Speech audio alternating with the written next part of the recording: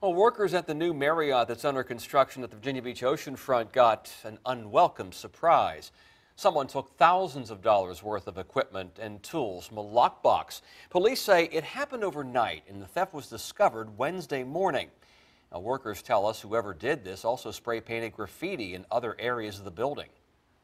Just from me, I've had around $1,500 of Milwaukee power tools and handbags, all sorts of tools and bits, all high dollar.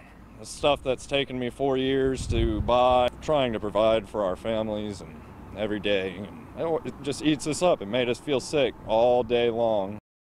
Now, police are reviewing surveillance video from inside the building as part of the investigation.